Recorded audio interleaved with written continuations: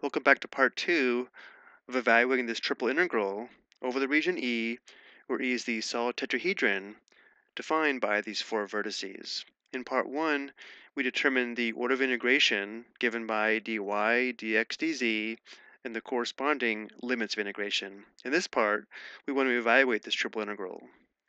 So we first integrate with respect to y, treating z as a constant, and therefore the antiderivative is going to be z times y.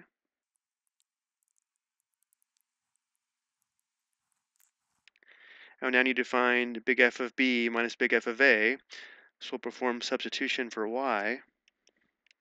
So we're going to have z times the quantity 3 minus 3/5 x minus 3/2 z minus, when y is 0, of course we have 0. Notice how the new integrand function is going to be 3z minus 3/5 xz minus 3/2 z squared when we distribute z.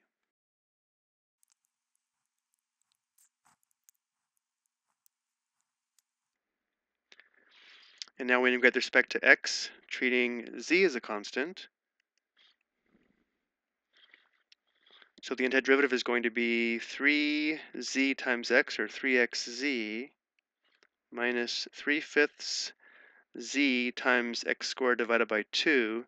Let's write that as times 1/2 x squared z, and then minus 3/2 z squared times x, or minus 3/2 x z squared.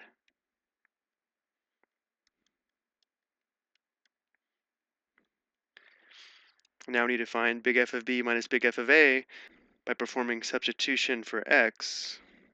This is where things start to get messy.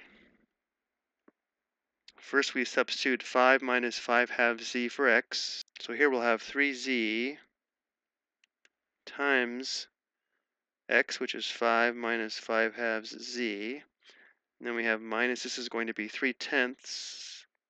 We have z, and then x squared becomes the quantity 5 minus 5/2 z squared, minus, here we're going to have 3/2 z squared times 5 minus 5/2 z.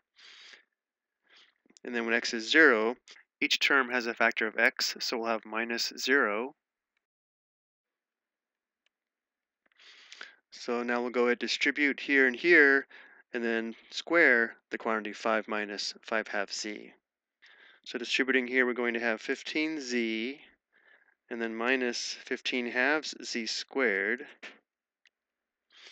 Here we'll have minus 3/10 z times, when we square 5 minus 5/2 z, we're going to have 25 minus 25z plus 25/4 z squared. We'll still have to come back and distribute here. Then distributing here, we're going to have minus 15/2 z squared, and then we have plus 15/4 z cubed.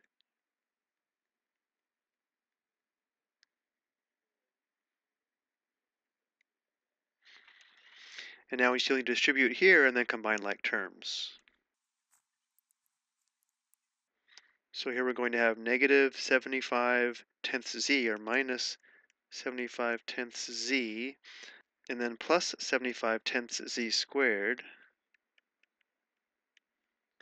And then we're going to have minus 75/40 z cubed. And we still have minus 15/2 z squared plus 15/4 z cubed. We now need to combine like terms. We have two z cubed terms here and here. We have three z squared terms here, here, and here. And we have two z terms here and here. So you may want to check this, but this does simplify to 15/8 z cubed minus 15/2 z squared plus 15/2 z. And finally, we integrate with respect to z.